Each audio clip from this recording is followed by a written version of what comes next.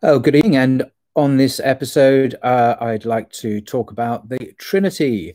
Now, I read quite a few books on the Trinity, either from a theological perspective or from an historical point of view, historical theology, the development of the doctrine of the Trinity, or from a philosophical point of view. People like John Hick and philosophers have looked at the doctrine. One book stands out as just amazing, just the book I would recommend if you want a brilliant critique of the doctrine of the Trinity from a Christian position. And it's a book authored by a chap called William Ellery Channing.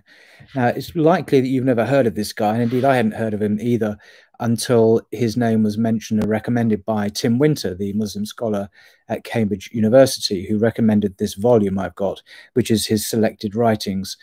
Who was William Ellery Channing? Well, he was born in 1780, and he is known as the foremost Unitarian preacher in the United States, and one of the greatest theologians as well. And he died in 1842. And he was simply an amazing preacher and theologian, and his writing certainly stands the test of time. It's written in a 19th century kind of way, and it takes a little bit of getting used to his writing style, which is not really the writing style of people in the 21st century, but nevertheless, it's quite readable. In fact, his prose is brilliant. I just wanted to read to you a little bit, an extract from his collective writings. This is an old second-hand copy, doesn't even have a cover on it, so it's a bit battered and old, and that's all I get my hands on. But I'll put a link to the book in underneath the video if you'd want to get it. So in terms of the book recommendations for a really top-notch, sophisticated critique of the doctrine of the Trinity from a Christian theologian, this is the best, and it's probably not the most readable, but it really repays the effort. So I'll just read a portion of it to you and make of it what you will. If you don't like it, that's fine. Not everyone's cup of tea. This is just starting on page 78. I mean, there's so much in this book. It's what, over 300 pages long. So this is almost sort of random. And he says, "We object to the doctrine of the Trinity that whilst acknowledging in words, it subverts in effect the unity of God." Now, Channing is a big believer in the unity of God, as are Jews, as are Muslims, obviously. According to this doctrine, the doctrine of the Trinity, there are three infinite and equal persons possessing supreme divinity called the Father, Son, and Holy Ghost. Each of these persons, as described by theologians, has his own particular consciousness, will, and perceptions. They love each other, converse with each other, and delight in each other's society. They perform different parts in man's redemption, each having his appropriate office, and neither doing the work of the other. The Son is mediator and not the Father. The Father sends the Son and is not himself sent, nor is he conscious, like the Son, of taking flesh. Here, then, we have three intelligent agents possessed of three consciousnesses, different wills, and different perceptions, performing different acts and sustaining different relations. And if these things do not imply and constitute three minds or beings, we are utterly at a loss to know how three minds or beings are to be formed. It is difference of properties and acts and consciousness which leads us to the belief of different intelligent beings. And if this mark fails us, our whole knowledge fails. We have no proof that all the agents and persons in the universe are not one and the same mind. When we attempt to conceive of three gods, we can do nothing more than represent to ourselves three agents, distinguished from each other by similar marks and peculiarities to those which separate the persons of the Trinity. And when common Christians hear these persons spoken of as conversing with each other, loving each other, performing different acts, how can they help regarding them as different beings, different minds? We do then, with all earnestness, though without reproaching our brethren, protest against the irrational and unscriptural doctrine of the Trinity. To us, as the apostle and the primitive Christians, there is one God, even the Father. That's actually a quote from the Bible. To us, there is one God, even the Father. That's in the New Testament. With Jesus, we worship the Father as the only living and true God. We are astonished that any man can read the New Testament and avoid the conviction that the Father alone is God.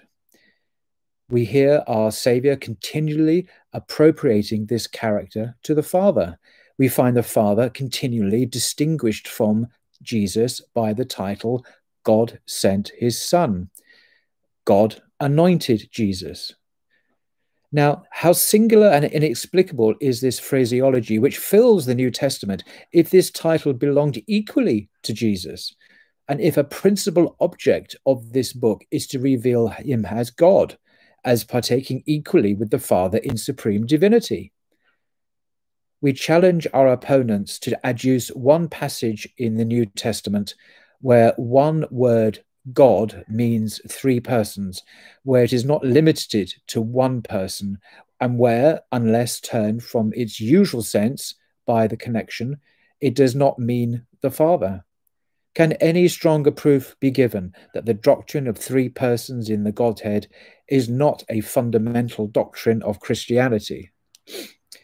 So I think that's an excellent point. Where does it say in the New Testament that God means Father, Son, and Holy Spirit, three equal gods? Of course, it doesn't say that anywhere in the Bible.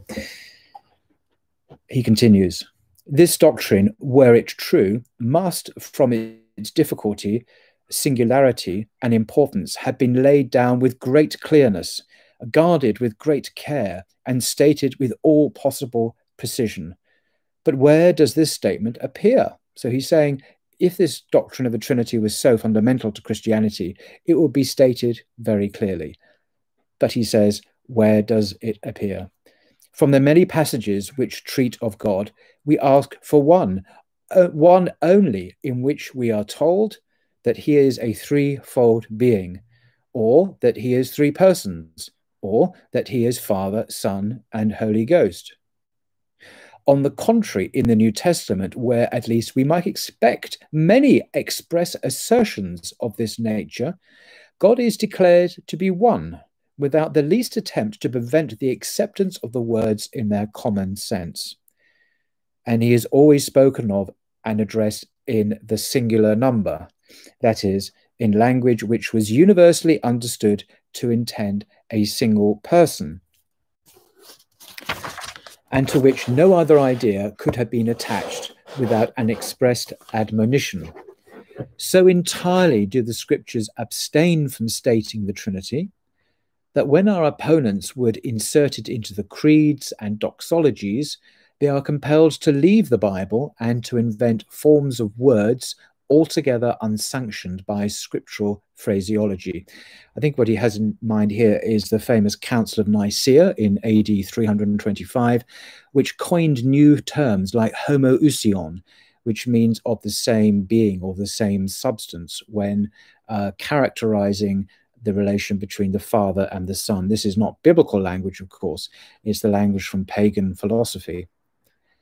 That a doctrine so strange, so liable to misapprehension, so fundamental as this is said to be, and requiring such careful exposition, should be left so undefined and unprotected to be made out by inference and to be hunted through distant and detached parts of Scripture, this is a difficulty which we think no ingenuity can explain. So he's kind of accusing the Trinitarians here of picking bits from the Bible and putting them together in their minds to produce this doctrine, but it's not stated itself in the scriptures. And then he comes across another difficulty, and this is a difficulty which is not often mentioned. It's a very powerful objection to the doctrine of the Trinity. It's quite clever, very clever. He says, we have another difficulty.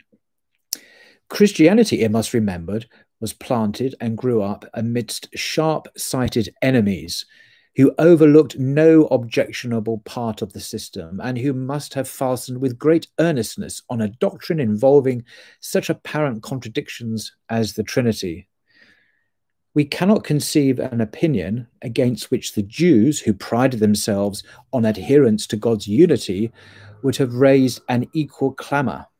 Now, how happens it that the apostolic writings, in other words, Paul's letters, James, John, etc., Peter, which relate so much to objections against Christianity, so they often are dealing with objections, rebutting them, criticizing them, it so happens that in the apostolic writings, which relate so much to objections against Christianity and to the controversies which grew out of this religion, not one word is said, implying that objections were brought against the gospel from the doctrine of the Trinity. Not one word is uttered in its defense and explanation, not a word to rescue it from reproach and mistake.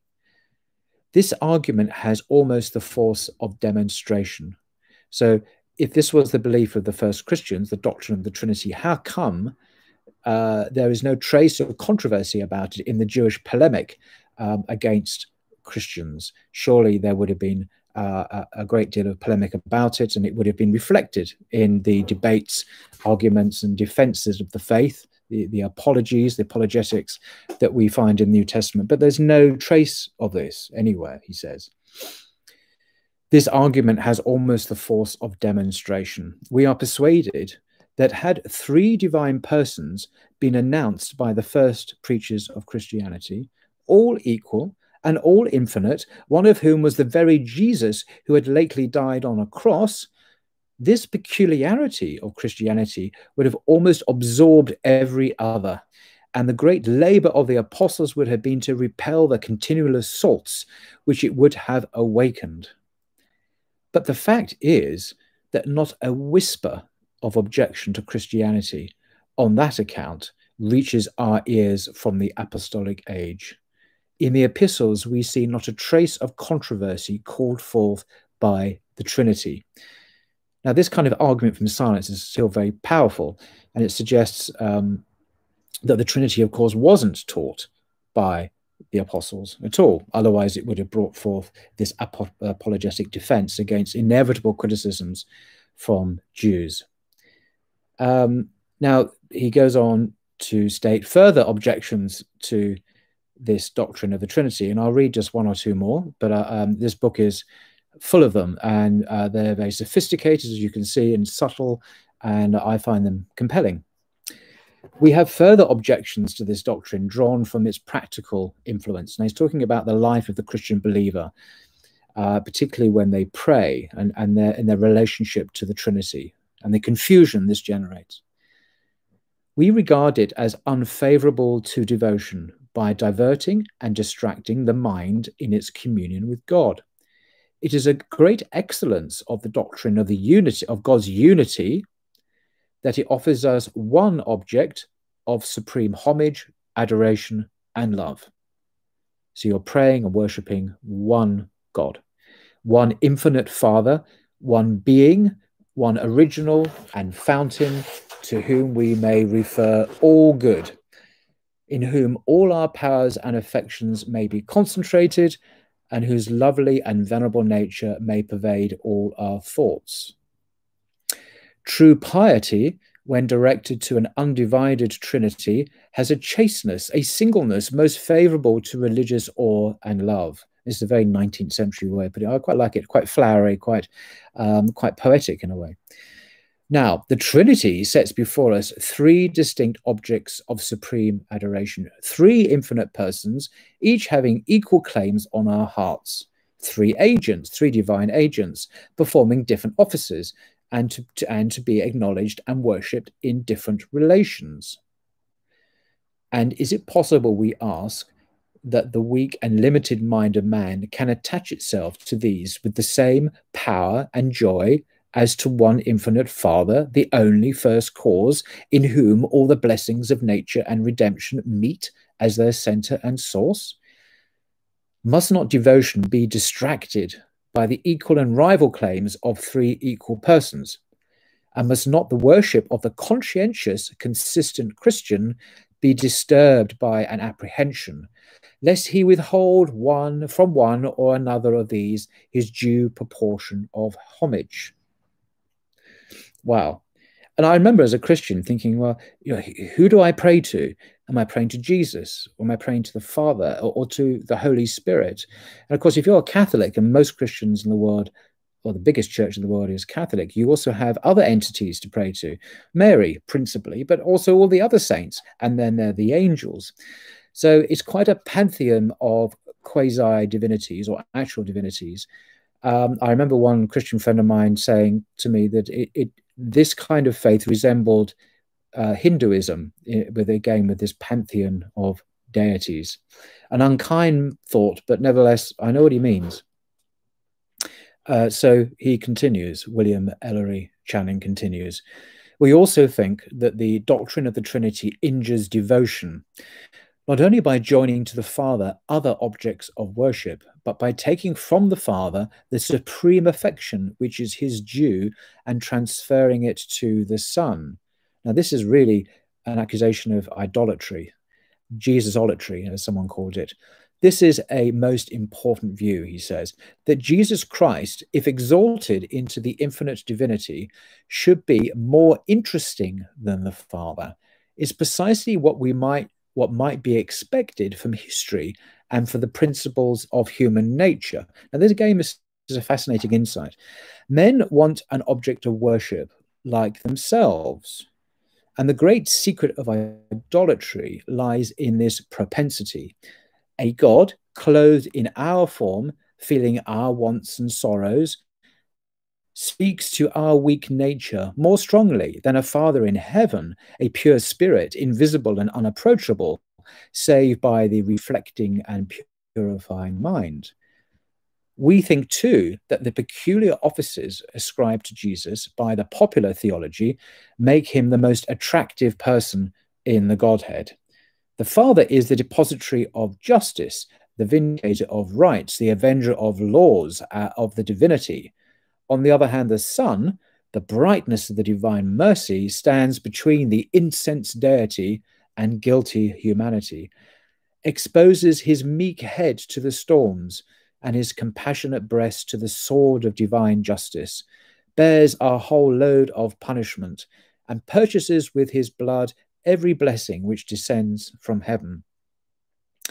Need we state the effect of these representations, especially on common minds, for whom Christianity was chiefly designed, and to whom it seeks to bring to the Father as the loveliest being? We do believe that the worship of a bleeding, suffering God tends to strongly absorb the human mind and to draw it from other objects, just as the human tenderness of the Virgin Mary has given her so conspicuous a place in the devotions of the Church of Rome. And talking about the bleeding, suffering God, and of course one can go further and talk about the God who needs to use the toilet, and the God who was weak, and the God who doesn't know things, as Jesus says he doesn't know things in the Gospels. So it's a God who's really reduced to a human, fallible, weak level.